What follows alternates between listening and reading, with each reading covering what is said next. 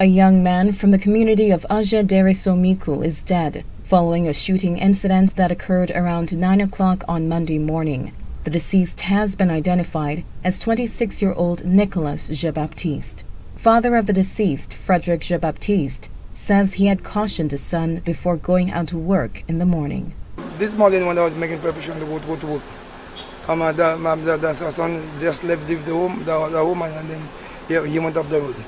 I told him not to go, but he still go. He and a friend of his came and look for him. So they went up the road.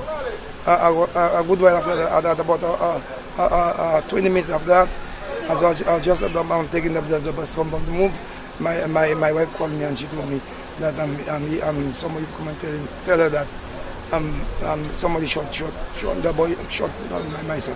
Jean-Baptiste says that a young man had communicated to him that he intended to take his son's life. And they had conversation before. My son had beat him up once. So he himself told me that he would have killed my son. He told me so once. This seems to be in keeping with reports from law enforcement officials, which indicate that the police were in pursuit of a known suspect who had been involved in a feud with the deceased. The victim's brother, Aloysius, says he had anticipated the situation and communicated his concerns to the police, to no avail. It's a long story, but I'll try and make it brief.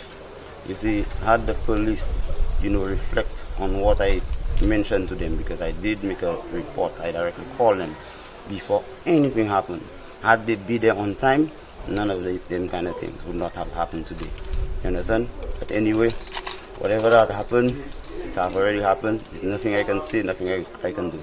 Videos of the aftermath of Monday morning's tragedy have since been shared across different social media platforms, with footage giving viewers the graphic view of the young man's white shirt stained with blood. Russell Lord for the HDS News Force.